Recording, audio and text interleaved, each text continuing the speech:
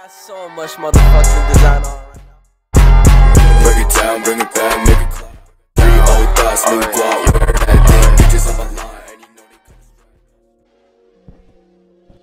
What's up, guys? It's your boy SkiDDz here, and today we're playing CarX Drift Racing Online. In today's CarX Drift Racing Online video, I'll be showing you guys the best ultimate drift setup for the Karnage 7C. Now, we do have a lot of other tunes on the way, but I just thought I'd drop this one off for you guys because it's ready to go. So let's go ahead and get right into it, man. If you guys do not know where this car is, this is a Class 5 vehicle. You can find it all the way down here. It's going to be right here, as you guys can see, between the Nomad GT and the Voodoo. Once you have that car, go to your mods, equip the ultimate mod onto the vehicle, and then go to body kits. I don't currently have a body kit on here, but let me go ahead and throw one on. So I like this body kit right here. That's kind of cool. Only thing is I might have to adjust the suspension just a little bit so it'll fit. All right, so that's pretty clean. Now, before we get into like the actual build, let me just go ahead and customize this car really quick. If you guys want to run the same things that I run on the kit, go ahead and do so. But I just want to show you guys real quick. Now, I know a lot of people asked for this car in the past, and I never really like brought it out. So, you know, I just want to go ahead and drop this on you guys today. No cap. All right. All we need is the shift knob, handbrake, and then we need tires on here. Okay, if you guys need to slow that part of the video down, go ahead. But let's go ahead and get into the ultimate drift setup. So, for your suspension, your front spring length is going to be 8, your rear spring length is going to be 6, your front and rear spring stiffness are going to be 110, your front and rear your front and rear damper fast bump are going to be at 2,250. Your front and rear damper fast rebound are going to be at 6,500. Your front and rear damper bump are going to be at 3,500. Your front and rear rebound are going to be at 1,300. Front and rear front toe 0.40, rear toe negative 0.20, front camera negative 5.45, rear camera negative 2.98 or lower. I'm actually making mine a little bit lower because I don't want like that much camber.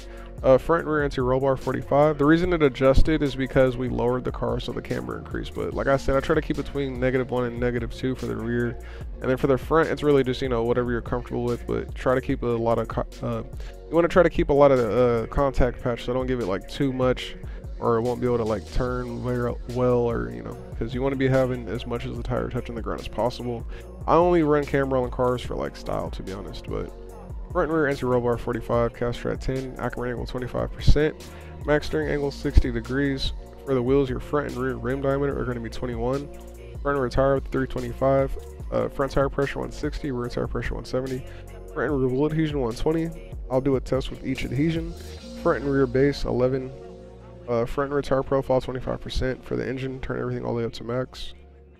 For the transmission, diff lock ratio is going to be 1.00, final drive is going to be 3.70, gear 1 is going to be 3.70, gear 2 is going to be 1.55, gear 3 is going to be 1.21, gear 4 is going to be 1.10, gear 5 is going to be 0.82, and gear 6 is going to be 0.68, which we could actually bring this up a little bit. So let's go ahead and bring that up. Bring this up a little bit to like there, and then we're going to just go ahead and bring this gear up to about there. All right, so that should be good. We're going to do a quick test on it to see though. And then for the brakes, I haven't adjusted the brakes yet. Your brakes are going to be 3,500, and for the brake torque is 3,500, firm brake bias 70%. Now what I'm going to go ahead and do is I'm going to test out and see if each gear is running good. So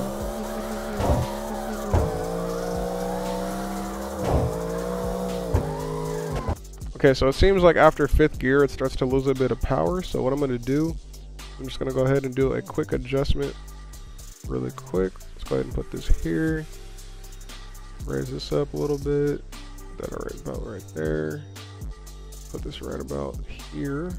Let's go ahead and try this.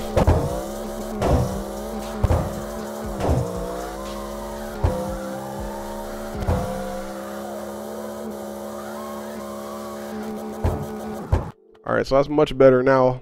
So the car is fixed, which is good. So now what we're going to do is we're going to go ahead and take it to an actual track. Right there, it was just a speed test, so, you know.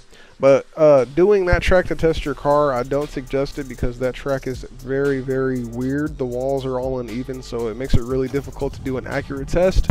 So where I'm going to test my car today is going to be on Red Rock. But before we get into that, I'm going to go ahead and turn on my headlights. I'm going to change my headlight color. See, let's go ahead and put that nice little color right there.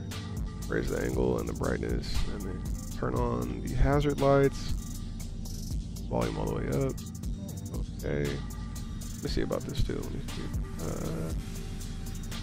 Okay, that actually looks kind of cool. Maybe we'll use it. Hold on, wait, let me see. Which one looks good?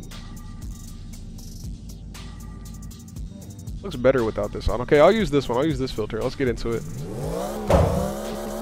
Or this weather, not filter, but it looks like a filter low-key.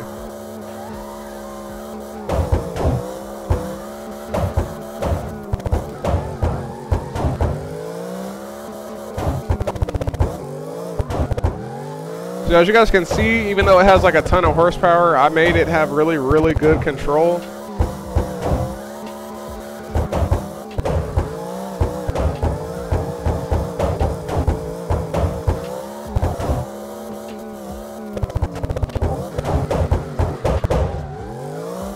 Sheesh!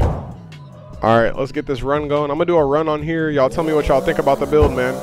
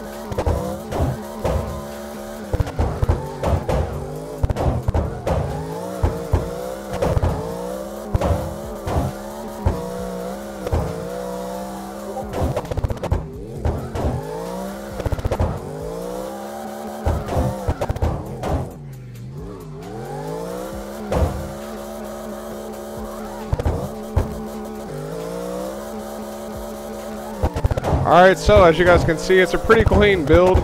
Last thing I'm going to do is try to throw a reverse entry, so let's go ahead and try that.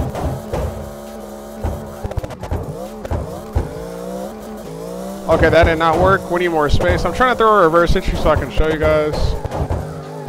Maybe we should switch the map real quick, but I want to show you guys that it can do reverse entries because it does pretty good reverse entries. Let's go to use Toge, try to throw a reverse entry here.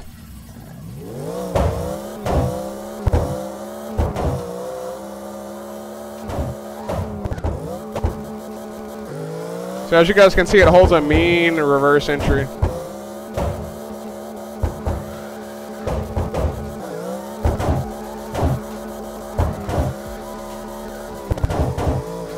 Remember, when you're throwing reverse entries in this car, you don't want to be in too high of a gear or you may spin out.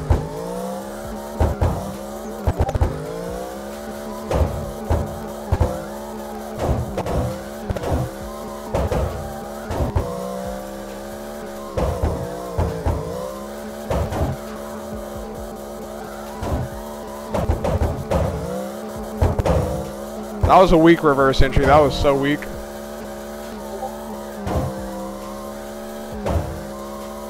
All 7 gears. That was a good reverse entry. Oh my god. Alright, so there you guys have it, man. This has been your boy, SkiDDz, playing CarX Drift Racing online. And today I showed you guys the best ultimate drift setup for the Spark ZR. I hope you guys did enjoy this video, and if you did, please make sure to drop a like, subscribe, and turn on post notifications for more banger content. And I'll see you guys next time. Peace.